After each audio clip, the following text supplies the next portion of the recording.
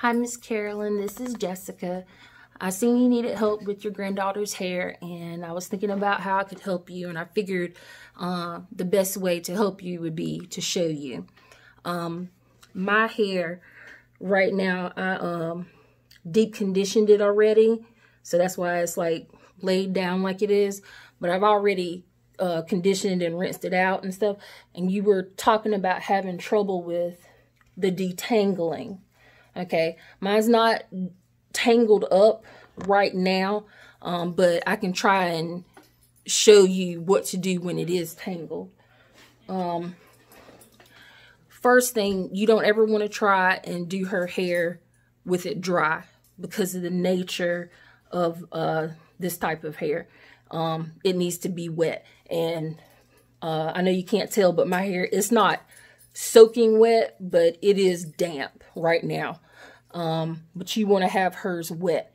And whenever you try to do her hair and you want to make the sections, do it with your finger first. Like, go as close to the wherever you can get the hair to separate, you know, like if you can't get this much out, what you're gonna do, just kind of do like this and see where the hair wants to separate, right? So let's say I want to separate it right here.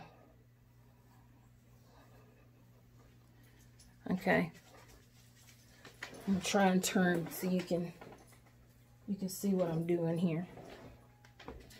So, and of course, that's not going to be a straight section, but that's okay because that's not what you're trying to do right now. The first thing you want to try to do is to get it detangled. You can work on the parts later.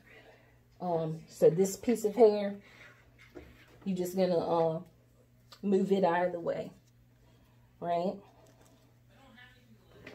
Okay, so I can't tell. I don't think that's a straight part, but yeah, okay. So the hair is wet. Like even if you have to get a spray bottle, use a spray bottle, get the hair wet, right? And you're gonna try and finger detangle before you start using your comb and your detangling brushes. So what you're gonna do, you take the hair, you pull it all the way out to the end like this, and if it's tangled, and even though the matting might be up here, you still want to start at the end and work your way to the scalp. So you're going to take the hair and do like this, right? And you have to hold it here because if you don't, it's just going to draw back. That's nothing wrong with the hair. That's nothing you're doing wrong.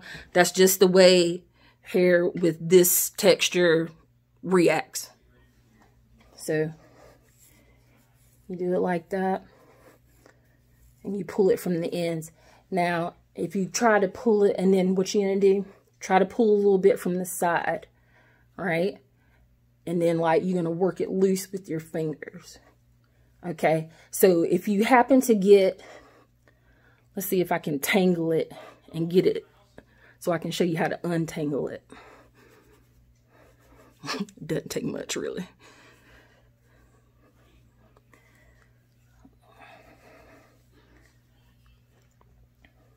Okay, so I'm going to do the same thing here. So this is going to be my section I'm going to work with. And I'm going to put some type of cream on it while it's wet. I've got this Aunt Jackie's Curl Maintenance. I can't tell you how well this works. This is a new one that I've gotten to try out. I used a little bit of it today, but not a lot. So, but so far, it gave me my smooth down earlier, so I'm going to put some more in. It's got flaxseed, argan oil, shea butter, mango butter. And it's the Aunt Jackie's Curl Maintenance Anti-Poof Defining Curl Whip. And you can get it from a beauty supply store. So take like this much and like put it in there while the hair is wet. Even if it's tangled, put it in there. And if you feel like you need some more, like put some more. And if her hair texture is anything like mine is, the hair will like it. It likes heavy products. So you work it in like this. Okay. Same motion. And what this is doing is the water helps to elongate the hair. And then you put the cream on it that makes the hair heavier. You see how whenever I let it go, how it's not jumping back so quickly? It's because it's taking in that moisture. And you work your way up. Okay? Like that. So then you start with your fingers. You just grab a little bit and like do like this and pull it apart. Okay, now if it gets, say like if this section and this section were matted together and it was a section like that and I couldn't get it loose from the rest, you'd still do that pull from the bottom motion. You know, you want to pull and separate from the bottom and work your way up slowly. There's nothing really quick about the process. It takes a while, but you'll get used to it and you'll get faster as you do it. There's nothing wrong with her hair or anything that you're doing. It's just that hair of this texture just requires some special extra attention. So the brush that I use is it's called Evolve. I got it from Walmart. And the same thing. Always at the end. Do like that. And then like work your way up the hair. Like that.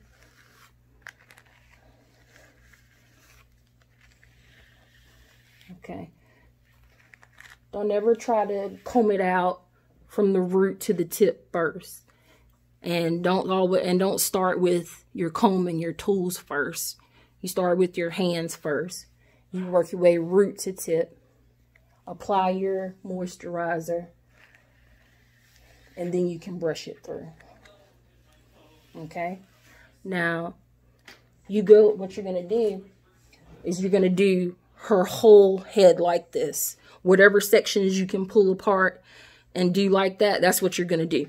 But every time you do a section, make sure that you twist it or put like a hair tie or some kind of clip, a pin, and put it like this. Because if you don't, it's going to tangle again. Again, not because you did anything. That's just how this hair acts. Okay? So you're going to start. And then you're going to grab another section. So just wherever you can grab it at. It ain't got to be neat. It ain't got to be cute.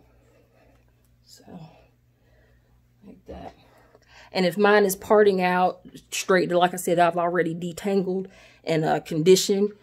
So that's why it's coming loose so easily. So, cream. And put it on there. Okay. And both sides. And do your ends like that. And just you working it into the hair like this. Right? Okay. And once you feel like you've got it finger detangled pretty well, like you can go in and do this. Take your time, untangle the parts that are tangled. Always detangle from the bottom up. You know? Okay. So I have this section. Yeah, see, like your part isn't straight, but that's okay. That's the section we could get out, and that's what we work with. So again, at the bottom, like this. Slowly work your way up. If it's like getting like stuck right here, that means you need to stop right there and work on this a little bit more. Sometimes you have to do that. You can like get about like this far and then you can't move it. So that means you got to do some more of this and pull the hair this way. pull it apart from each other like this. Don't rip the hair. You don't want to like do this number, because it's just going to make the knot tighter at the bottom. So if you do have a knot at the bottom, pull down on the knot like this with your moisturizer on your fingers, and pull down and pull the pieces out. Now, sometimes, you know, you'll still end up with like a little hairball on the end, and that's from shed hair. That's normal. It happens. It happens to mine.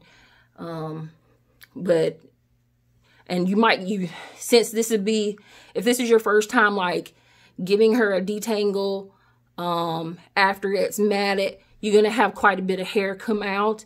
But don't be alarmed by that. That is just normal shedding. Because the shed hair is like trapped where her hair is matted.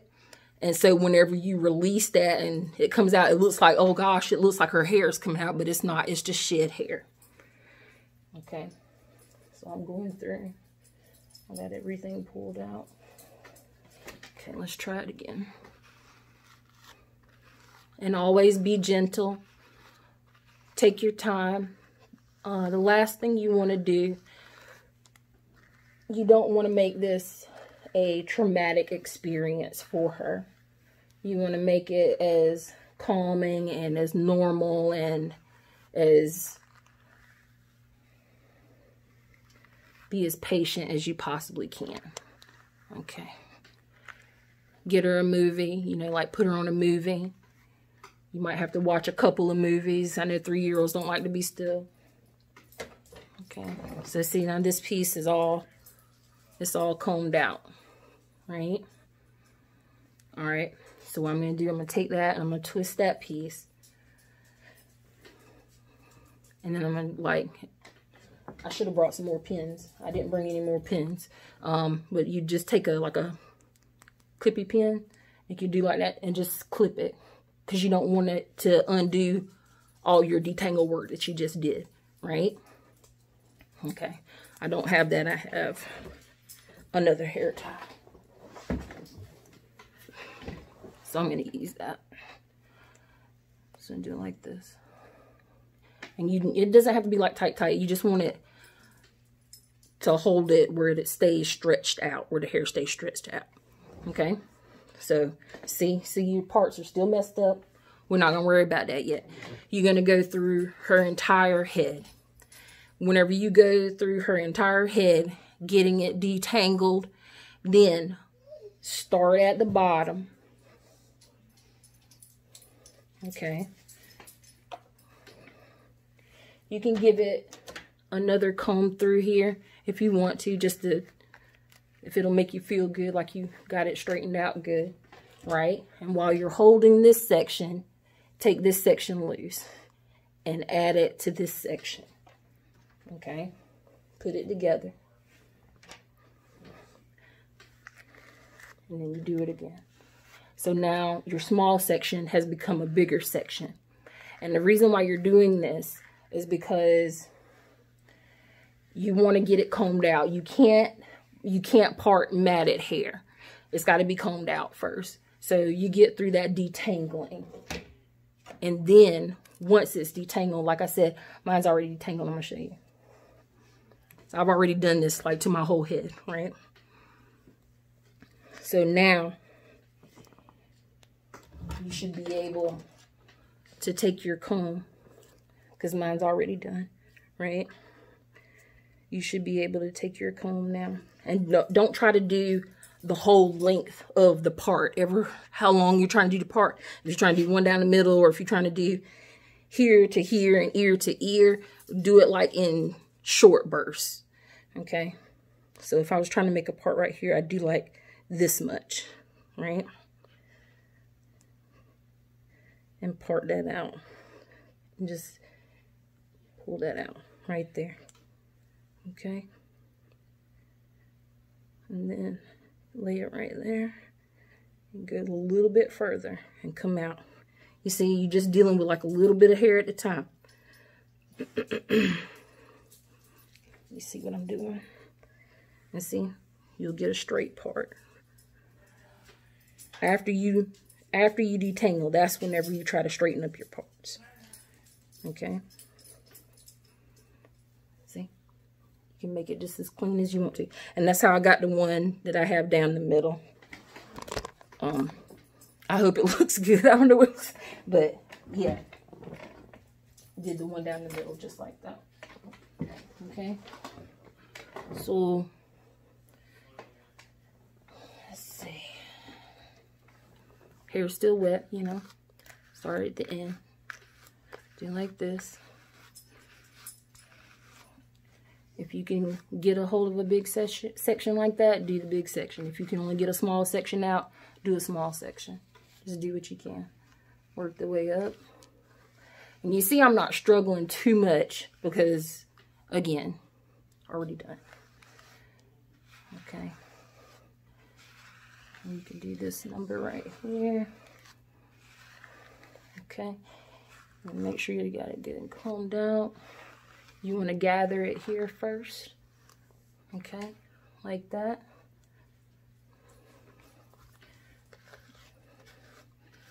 Work on your ends. Work your way up. Okay. And if you wanted to give her a style where it's parted down the middle in the two buns, then you can take this section loose. It works better whenever you use like the snappy pins. So that way you can just like pull it out. So you're going to let that loose. And now you can combine this section with this section. Like that. You can smooth it with your hand if you want to. You can run it through the brush again. That would be okay too. Just whatever you and she are comfortable with. Now, as far as styling goes, she's 3. I would try to do the quickest and non-involved hairstyles I possibly could. And for her, that would probably be braids or twists. So let's say you've got her hair parted down the middle, right? And you want to turn this into a section here, a section here, here, and here. Okay. So you're going to take your comb. It's all detangled now, right? You want to start here and aim for the ear. Now, if you feel like you can get all the way across, you do that. But if not, do the same thing like what I showed you before. Like grab a section, get it as far into the two pieces as you can, and then straighten up the part. Okay? So we've got this. This is out of the way. So now we're just going to work on her one section right here. Okay.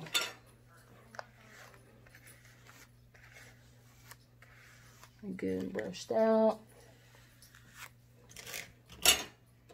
Get your hair tie like that. Get the ones that don't have metal parts on them. You don't want that. You want like the ouchless ones, and you don't have to make it terribly tight. I mean, this doesn't have to be. It doesn't have to be tight. Okay.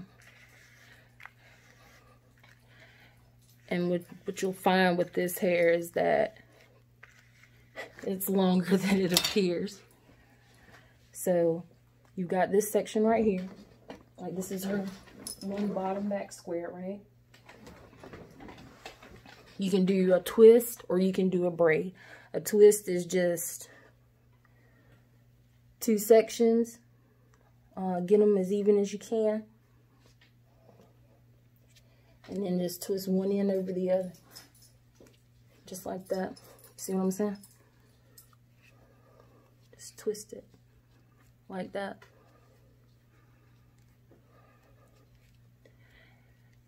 And then because she's 3, she's probably got some hair bows and things. Okay? So you can do one of 2 things. You can twist the end like this. And that end will, see? It'll curl on itself. And it's going to get fat like that. You can do it like that. And that's fine. And it will stay like that. You know, maybe not through sleep if she's a rough sleeper, but like if this was her style for the day, it would mainly stay like this. If you wanted to make sure that it stayed together, you can get like some little bands and put on it. I wouldn't use rubber bands. Look for silicone bands. These are more slick and they don't pull the hair out. And the only downside to these is that these will break quicker than a rubber band would. But whenever you weigh in the pros and cons of it, of, you know, do I want to pull my hair out or do I just want to go through a couple more bands because I was a little rough and not have any hair come out? You see? Okay. So if you want to do a twist like that, and then you just take your little silicone band. Again, from the beauty supply store, they got them. You don't have to do it a whole bunch of times. Just like that. Right? And there's her style for that day. Her hair's like that. And do like that for the 4 sections. Okay? And she'll have a cute little hairstyle. You can take the 2 ends and like, you know, crisscrossing, like pull one to go this way and pull the other one to go the other way and pin it up with like a pretty bow here or here. Anything like that'll work. Now, whenever she goes to bed at night, what you want to do, if you have it in this style and you have an elastic up here, you're going to want to hold on to the hair right here, right? You're going to take this loose, like, and pull her whole braid through like that. You're going to undo it, right? Take it off. It's going to look like that. Let her sleep with it like this, okay? I would recommend that you get her a satin pillowcase to sleep on, because cotton pillowcases tend to dry out already dry hair even more. And she's more than likely not going to keep a bonnet on her head now. Now, if she'll sleep in a satin bonnet, by all means. But I have both, so it depends on how lazy I'm being, if I feel like putting the bonnet on, or if I just want to lay down. But do that and let her sleep just like that, right? So whenever you get up the next morning to do her hair, you're just going to take that section. You're going to pull it back together like that. Put the band on it. Okay. Like that. And if her twist is fuzzy, you're going to take this off.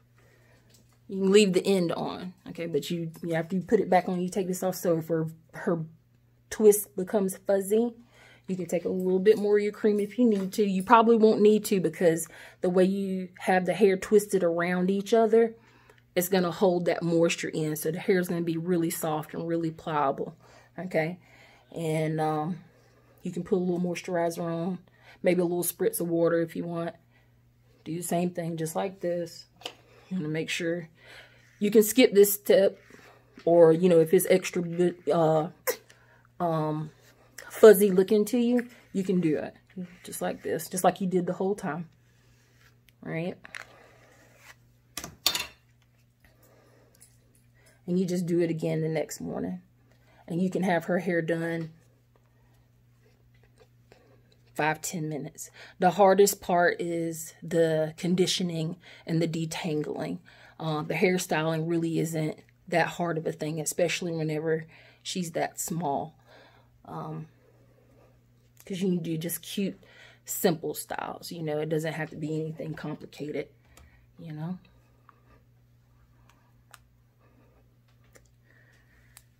Put the end back on it. Like that. You can twist the end if you want. And there you go. And that's it. And that's her hair for the day. You do that, and then if you look at the comment, the one before this video that I'm going to post for you, it tells you how to go through the detangling and the deep conditioning process, and then about putting on like a leave-in conditioner or a cream or something whenever you condition it after you wash it. I hope this is helpful to you. If you have any more questions, I'll try to help you best I can. Good luck. And just be patient. Be patient with you. Be patient with her.